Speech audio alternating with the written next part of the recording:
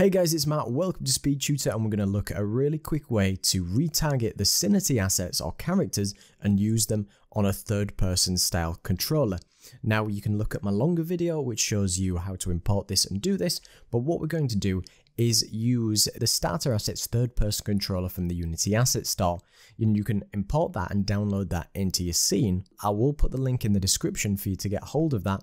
And then you can import or update any of the current assets that you've got when it asks you when it pops up. Now, I've just got one of the Synty, this is the Synty post-apocalyptic pack. With that being said, we can go to our starter assets for the third-person controller, and you can grab the nested parent armature, which is exactly what we need to get started. We're going to drag this into the hierarchy and place it here, and it will place it roughly in the center of the world depending on where this prefab is created. Now what we can do on the nested prefab and unpack this completely so it doesn't affect what we currently have. We can disable the UI elements if we don't want to use those, and with those being disabled we get the gizmos back on the character. We can just drag this along. Now we can go to the Synty post-apocalyptic characters, and you can see we've got a bunch of characters that we can use in any of these cases. We're just going to get the male hunter one, any of these as an example. We're going to drag that into the hierarchy too. You can see that the character is positioned over there, and then once you've got the player hunter selected, they're all humanoid rigs thanks to the guys who make all the assets from Synty, and they have an avatar called character avatar, so we'll remember that for later. We can open up the player armature of the nested third-person controller. We can go into the geometry, and we can add that new character, the hunter, into the geometry. Then what we can do is delete the armature mesh. Then we can select our hunter, which is out of position. We can right click its transform in the top corner, just click reset, and it will be added to exactly where the original position of the armature was.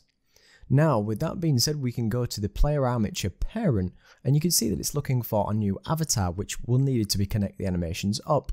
And then if we press the find button, and remember before we wanted it was classed as the character's avatar because it's default to all of these Synty characters. And with that being now linked up, we can press play in our scene. So we've got our brand new character in the scene, and you can walk around, you can sprint, you can jump, and you have all the same targeted animations, foot placement, sound effects, and everything that you had before, along with all the inputs and everything. So it's retargeted perfectly for you with all the additions that we needed to make to get yourself started really, really quickly. Be sure to check out all the links in the description for all the best sales, savings, and everything you can find in game dev. Be sure to check out my Patreon to get access to over 170 different scripts, assets, and projects you cannot find anywhere else. And check out my great assets on the Unity asset store, including massive savings on my website. And a big thank you to all my patrons, including Peter Steiner, Raheem Whittaker, Manos Berikas, Walter Dunson, Rennie Leisure, Lissa Faden, Daniel Getajank, Ishikawa Takuya, Hush, Thomas Merceleski, Callum Murray, Mark Rondu, Marvin Church, Hoglan Nigan, Curry for Life Gaming, Sungji Park, Brandon Mannion, Austin Certain, G. Moyquaid, Duan Cooper, James McCarthy, Johanna Lixon, Leslie Winter, Heather Fletcher, Connor Rose, Mark Vacan, Jose Herrera, Andre Ferreira, Larientu, Patrick Demanowski, Dylan C, Pablo, Liam Gray, Eric Young, Weiblin Lin, and Dennis Foreman. And thank you to everybody else who comes to watch the video. Don't forget to like, comment, and subscribe. Cheers.